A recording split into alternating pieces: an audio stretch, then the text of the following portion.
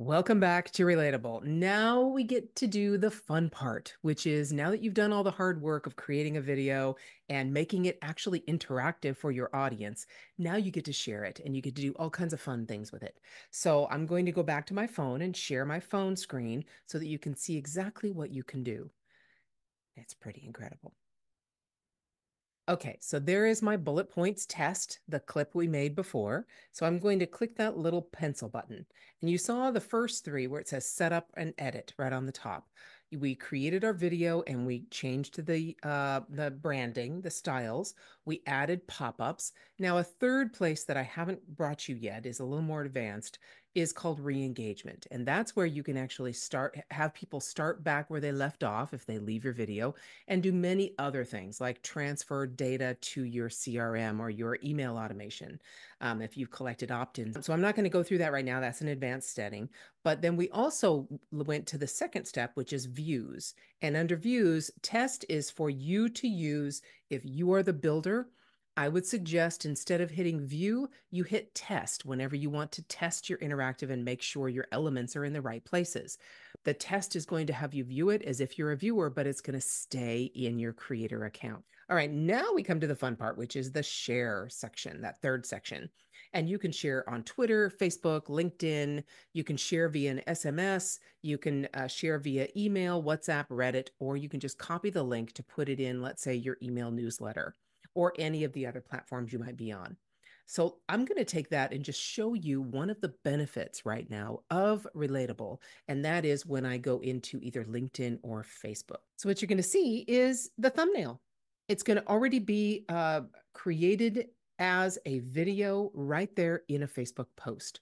So the reason this is beneficial is because once I type something on the top, right, I'm going to put be relatable. Okay.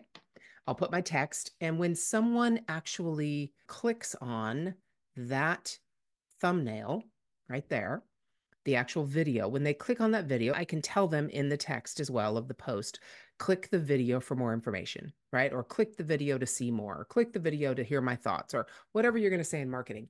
But when that person clicks that video image, the relatable video is going to pop up on top of their feed, especially if they're on their phone. And they're not even going to know they left Facebook because it's what we call a web view. The real benefit of this is that Facebook doesn't know you left. So your reach is not going to get throttled. And I know this is something that happens all the time when you put links or videos that take people out of the platforms don't like that. So this bypasses that. The platforms don't know they're viewing something outside of Facebook or LinkedIn. It's a beautiful thing.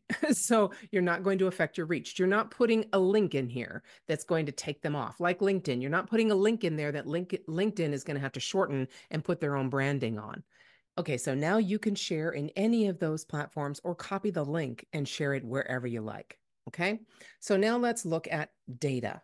All right, so right now we did not ask for any opt-ins, so we're not going to see any data unless someone views this that has already opted in previously. Okay, so the clips data, the app data, and the analytics will all be present if someone opted in or if someone viewed your video who had previously opted in on a previous video. All of that data will be collected for you. But right now I don't have anyone since this hasn't been published anywhere.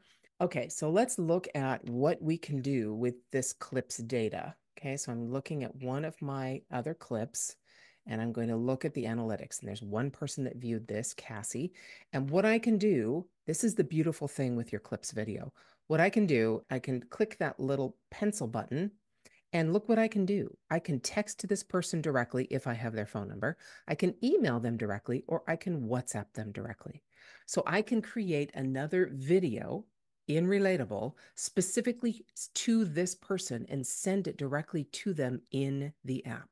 Better than that, even, is you can get people from your videos. Let's say this one here. I'm going to do this test clip again, and I'm going to view it. Okay. Now watch what I can do. Do you see up in the right corner after I start this? See up in the right corner the little share icon? Let me hit that and I'll show you. You can ask your audience members to share this on any of their favorite platforms, and then it comes shared from them, and or copy the link as you see there. Or the best part about this, we call this viral share. I'm going to click the text button in the far left bottom link, not the bottom copy, but the text icon, and you'll see what happens.